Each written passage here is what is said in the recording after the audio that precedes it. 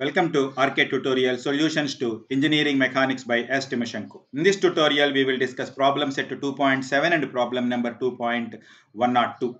What is the necessary coefficient of friction between tires and roadway to enable the four-wheeled drive automobile in figure A to climb a 30% grade? That means the inclination is given as 30%. Now look at this diagram. This is the car, an inclined plane whose angle is given as 30%. Now let this angle is alpha. First let us find this value alpha. Sin alpha is equal to 30 by 100 and alpha is equal to 17.47. Now let us take this car free body diagram. The various forces acting on the car are the self weight W. There is a normal reaction N, and now the car will move in the downward direction. Hence, the frictional force is also acts in the upward direction. The magnitude of that frictional force is mu into N.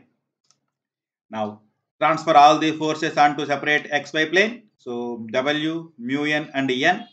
And we know that this angle is alpha. That means mu N makes an angle alpha with the horizontal and hence N makes an angle alpha with the vertical. So, this angle is alpha and this angle is alpha.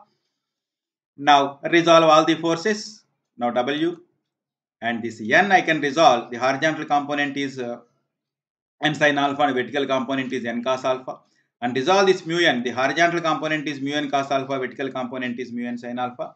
Now take sigma fx is equal to 0. Then I will get mu N cos alpha is equal to N sin alpha. On simplification, you will get tan alpha is equal to mu. And alpha value is given as 17.47. So tan 17.47 is equal to mu, or mu is equal to 0.314 is the answer.